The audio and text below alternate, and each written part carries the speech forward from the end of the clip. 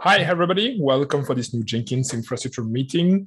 We didn't have one for several weeks now, so we have quite a lot to cover during this session. So the first one is I want to remind, so I'm not sure if it's an announcement or not, but we have the Oktoberfest coming pretty soon.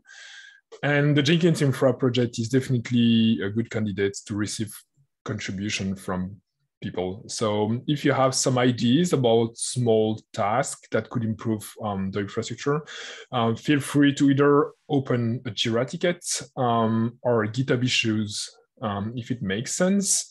And I'm planning to work on that in the coming weeks, so we could have as many small tickets that we could share. I'm going to just move this to the notes.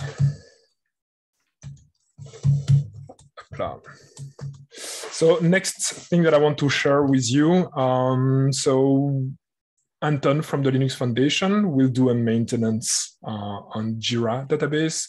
So he has to change the char set in order for Unicode to work in issues, comments, and description.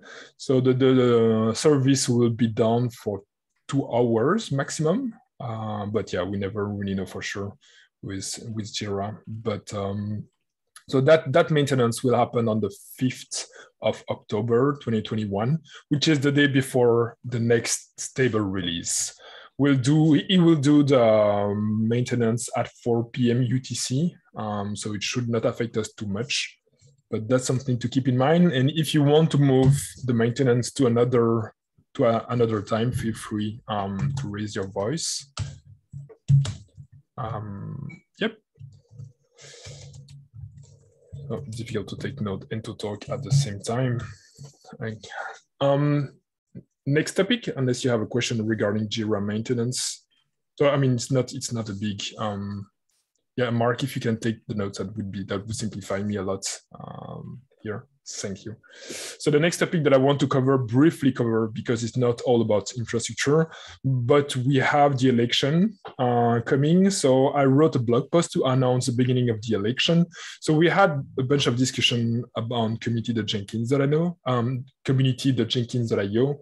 So I just took all the feedback there and write a blog post. So I would like to publish that blog post on Monday.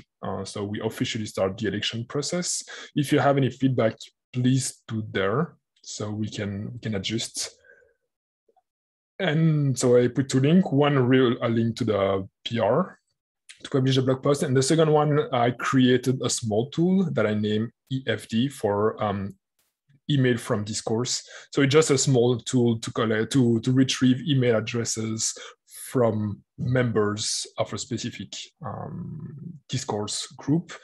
So the idea is when people join a specific group, they agree to participate to the election, they register to the election, and then we'll fetch email addresses from that group. So we can send them invitation to participate on the Condorcet voting system service. But everything is explained in the blog post. So that's it. The small tool, I mean, I don't think it will evolve a lot once the election is over, but yeah, it may be useful for different purposes. So that's why I created it. Next topic is about Keycloak. So we discover, so due to the Confluence security issues that affected us 2 weeks ago, we asked people to reset their password by using Keycloak, so beta.accounts.jenkins.io, and we identify several issues with the service. One of them is it's using SendGrid to send email. But the problem is, with SendGrid, we are using the default plan, the cheapest one, where we reuse the same IP than other SendGrid clients. And sometimes the reputation of the IP is quite poor. And so our messages, our emails are considered as spam by some mailbox. So we have to find we need to find an improvement regarding the SendGrid plan. And the second annoying thing with that SendGrid account is we are limited to only 2 people who can have access to it, which is at the moment Kozuke and me. And so ideally, I would like to have more people, or at least all the people who can help with the Jenkins infra and email issues. Team Jacom earlier today made a very good suggestions, which is to integrate SendGrid with our Azure accounts. In that case, will be built directly from Azure. That will not easily affect the Azure invoice. So that's really nice. And also we would be able to use an Azure Active Directory for authentication. So more people will be able to access the SendGrid accounts. So that's something that I'm planning to work on in the coming days, weeks. So to come back to the Keycloak, so that was one of the issues, email sent from Keycloak. The second one, we identify some issues, some integration with LDAP, which is a service that contains the user and passwords. And we still have some improvement to do there. I'm not sure what's the current state because if people are still affected by it. What I noticed in my case is sometimes we have timeout issues when we try to update user from Keycloak, but that's something that I need to investigate. Any question? No, sounds good. So yeah, the SendGrid point, I covered it in during the Keycloak topic. So the next topic is about Azure. So a quick update on Azure. We successfully reduced the cost of the Azure accounts. The last invoice was something like $7,000, which is really nice. And I would like us to continue on that path. So we end the year with a good balance because the previous months we were above 10,000 per month, which is the limit that the CDF asked us to keep. And so now the idea is to keep the balance, to keep that number low. So Olivier, do we have a corresponding dramatic increase in AWS spend, given that AWS donated 60K? Have we consumed all those funds? So we haven't consumed those funds yet, but we definitely increase the cost on the Amazon accounts. We have another project that I want to cover to bring here. We received the budget from DigitalOcean, so we now have the money for DigitalOcean, and we would need to configure CI the Jenkins.io to use that budget. And I think that would be really nice to have that for Oktoberfest, because during October, because we have more contribution, we have more pull requests, and because we have more pull requests, we have more loads on our CI infrastructure. So that's something that we need to work on. DigitalOcean allows us to use a small Kubernetes cluster with 3 nodes. We still have room for improvement there. So if we can justify more budget on DigitalOcean, I think we can, yeah. That was just a first estimation when we talk with DigitalOcean. So definitely the Azure account cost reduced, the Amazon one increased, not as much as the Azure one, I think. And we still have some fine tuning to do, like the size of the machine, the number of the machine, and so on. At the moment, that's something that I have to double check with Damien, but the limit at the moment should be quite high with the Amazon accounts, but that's something that we may reduce. But yeah, that's just a number that we have to adjust.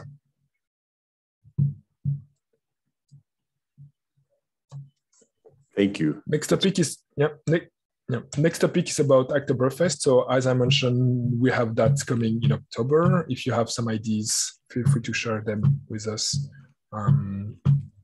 Otherwise, if you want to help the Jenkins project, not necessarily specific to the Jenkins infra, we have some ongoing discussion happening on community.jenkins.io. So that's the place to go if you want to coordinate effort there. The next topic is about Packer images. I know that Debian has been working on that. Unfortunately, it's not there to do an update. So I will not risk myself to explain all the things there. So I guess, yeah. So I guess it's just better to keep that topic for next week.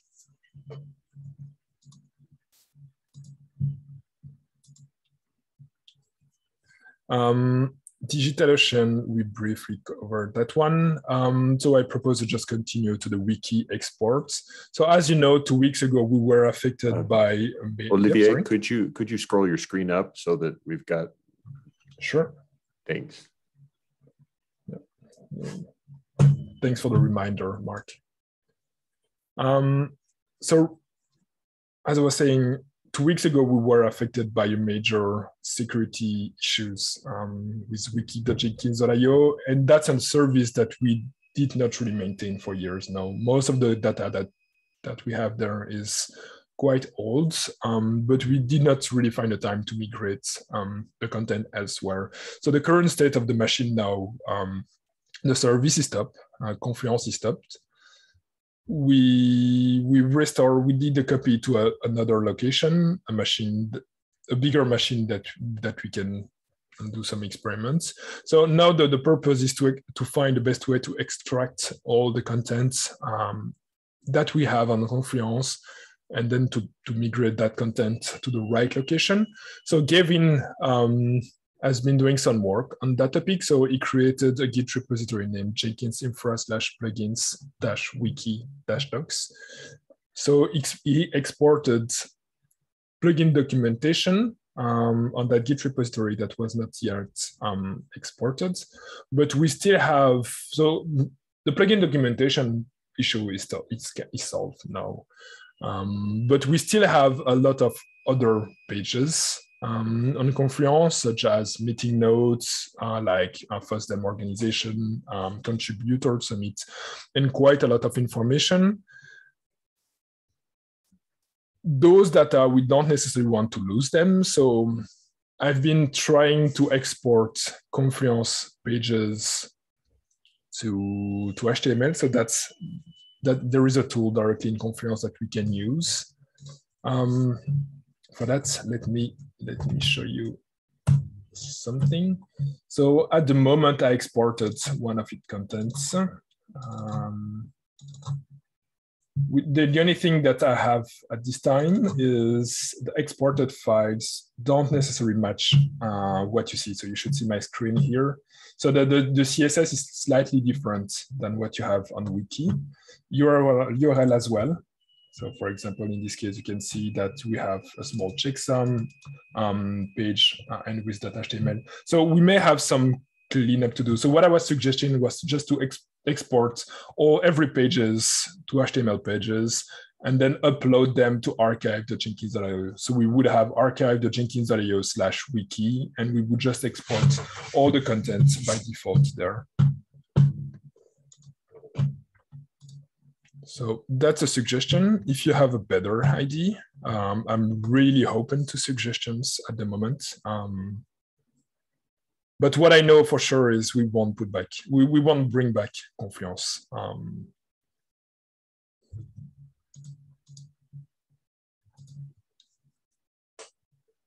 Any question?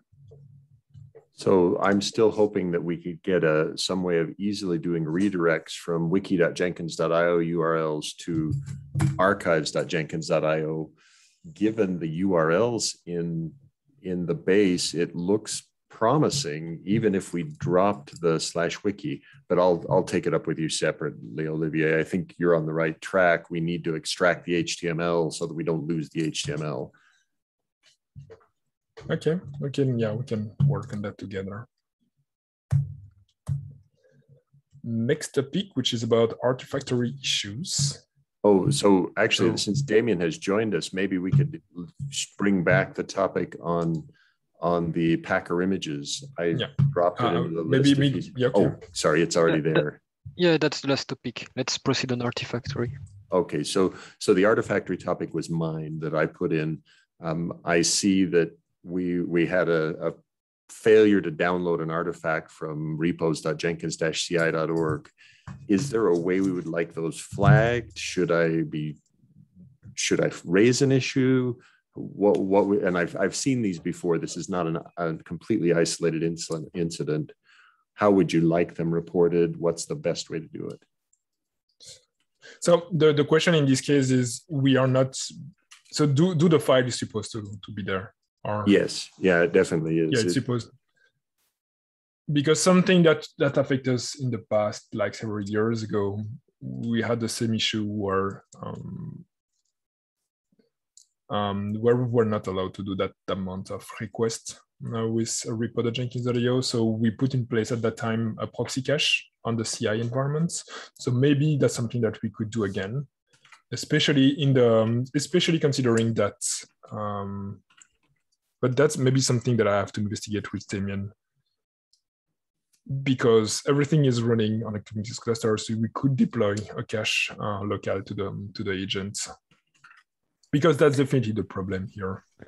I'm not really keen on such solution, to be quite honest, because the combination of management, the time to spend on managing such an instance, the I/O that it requires, the costs in terms of infrastructure, and the amount of problem that it can cause due to caching to the developers, because that's a special area where the developers cannot control the cache and uncache, which means unless I don't know, I had a pretty bad experience on corporation before on that one.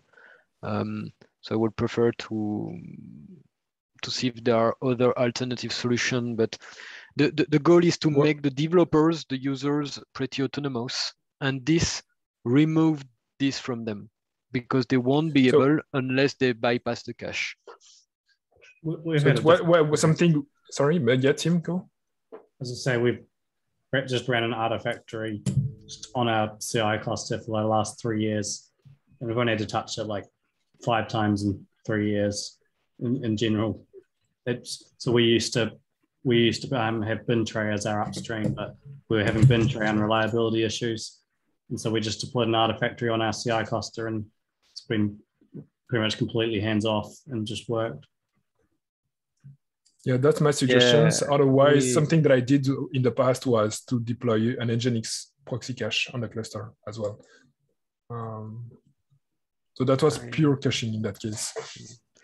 But the problem in here is we don't really control repo.jenkins.io. So we can open issues with JFrog, but at that instance, it's fully sponsored. So we don't have any SLA with them. Yeah, fair. It's just that we just exited a CV issue on something that we dumped somewhere and didn't touch for a few years. So honestly, right now it feels that we are overwhelmed by the amount of tasks. So yeah, I would prefer asking JFrog to increase their SLA, or maybe consider another service, or consider our own Artifactory from scratch without the help of JFrog. But yeah, a mix of these solutions seems the worst case to me. Because if we have to pay for an instance, we have to do, let's have one that we master from scratch. In the case of Tim's proposition, is just to have an Artifactory which would just work as a proxy cache. So that would just reduce the amount of connection. But yeah, I mean, maybe this is something that we need to discuss with different POC. Yeah. That would be an idea also to check with Daniel and the security people, because maybe the argument for a spawning instance will be, yeah, we need to have tiny Artifactories as a service inside the infra, especially for the release, pre-release, in order to build them. So if we have to build this, then that means we will have to spawn 2-3 instances. So in that case, the cost will be worth it. I don't think there's any need for anything like that. If we just keep it as, if it's just pure proxy, so keep repo as canonical, and then this is just a CI proxy. It's not used for anything else. Yeah, the instance in itself will be separated. That's correct. But the amount of work, automation, or action to use it, if we have to reuse it 2 or 3 times, that it starts to be worth the effort. If we only have one instance, then the question still is kept. The problem if you have one instance is, in the current situation, we have some agent on Azure, some agent, less on Azure now, but we have agent on Amazon. and we're gonna have agent on DigitalOcean soon. So the suggestion here is just to build a Docker image that is just a proxy cache with release. So repo.jenkins.org/release, no configuration, no authentication, just read only. And so we would deploy it on DigitalOcean and Amazon and elsewhere if we end up using a different cloud provider. So if it's just a proxy cache, I don't think, but I agree. I don't think it will be. But, again, it's not that easy. How do you uncache? How do you ensure that it's synchronized with the upstream system? That's why JFrog and Nexus are building their business. I mean, it's not as easy as having, because the content is not immutable. The content, especially the snapshot builds, all the snapshots, the metadatas are always changing, right? So only Nginx, not sure. Yeah, we don't really use set snapshots though. So it is genuinely immutable. Don't we? No, we use incrementals in general, which is like a release, but not in the official release repo, and those are immutable. Okay, so if it's immutable, then it can make sense. But yeah, again, that's I mean, I know. I saw some discussion with Jesse as well, because that's a recurring topic. I mean, we are not the only one to have that kind of issues. So yeah, I think that would be a nice project to investigate the different options that we can have and which one we take. It's just because the problem is there.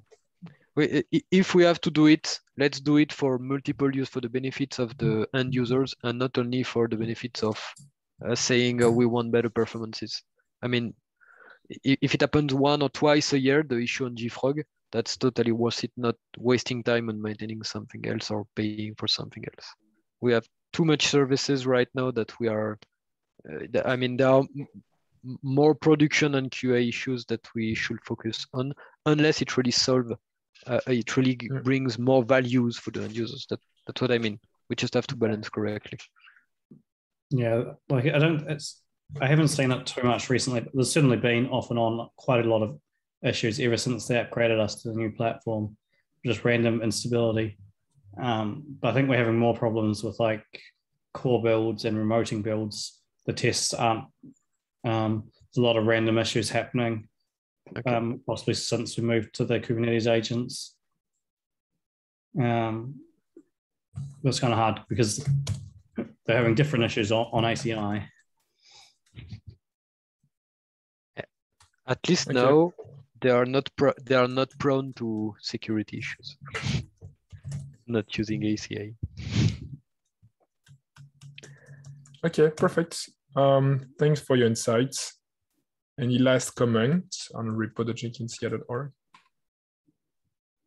So do we have a written discussion on discourse or about this topic? I remember an email. Not yet, Fred. So that's a discussion. I saw discussion happening on a Jenkins Infra mailing list, Jenkins Dev mailing list. That's a recurring issue because we faced the same issue like 3 or 4 years ago with repo.jenkins.io, which was not able to handle the loads. And then we realized that after a while, the proxy cache performance was bad compared to the improvement that JFrog did. So we decided to remove the proxy cache at some point. And maybe the situation will just improve on JFrog side because, as we mentioned, they migrated our service to a newer platform. So maybe that's the time for them to do better control, to better size the infrastructure below the service. So maybe we can just wait a few weeks and see how it evolves. We have 2 minutes left before the end of the meeting. So I propose that we quickly cover the last topic, which is the Packer images. Now, Damien, that you are here. Please review and review my last pair that should enable automatic upgrade of the VM on CI Jenkins IO. If it works, then it will be automatically opening a pull request with the latest MEI builds today. And once the second pull request is merged, then it will update CI Jenkins IO. So let's test the full end-to-end. Then next week, I'll focus on the team feedbacks. So It's on which Jenkins PR? Infra. Jenkins Infra. The other one on the one. Yep.